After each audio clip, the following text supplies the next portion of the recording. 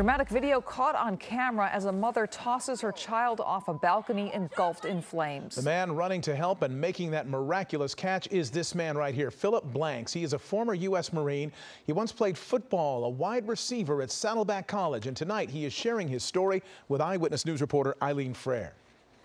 Phillip Blanks says it was chaotic. There was a lot going on, but he says he spent his life training for moments just like this. Throw the baby now! Dramatic video as Phillip Blanks dives to catch a 3-year-old boy thrown from the balcony by his mother. Whoa. Jump, lady, come on! As fire raged through an apartment in Phoenix. I just had tunnel vision on the patio, and when the boy got thrown off the balcony, it was just me and the boy. Like, I didn't hear anything. I didn't see anything else. He was twirling in the air like a propeller.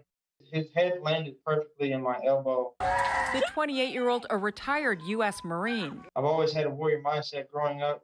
I've always had a protector mindset growing up, and it just enhanced when I went to the military. A former high school football star in Michigan, he was also a wide receiver at Saddleback College in Mission Viejo, where he finished his first semester with a 4.0 grade point average. He credits football for his quick reaction.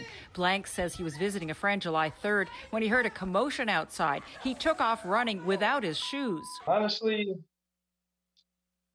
instinct. It wasn't much thinking. I just reacted. I just did it. Blanks says he does not consider himself a hero. The mother, she is the real hero in this story because she made the ultimate sacrifice to get her children out. Jump, lady! Holy. The children's 30-year-old mother died in the apartment. Her 8-year-old daughter was rescued by another Good Samaritan. Phoenix firefighters say the girl and her 3-year-old brother were rushed to the hospital with burns, but are expected to survive. Blanks, who works as an executive protection agent in Phoenix, says he spent his life preparing for this day. I think God has put me on this path for that. After playing football for years, this day he would make the catch of his life. Whoa. Yeah, I don't think I'll top this one. Blanks says he plans to meet with the family when they're ready. Hello, I'm Mark Brown. Click the ABC7 logo to subscribe to our Eyewitness News YouTube channel.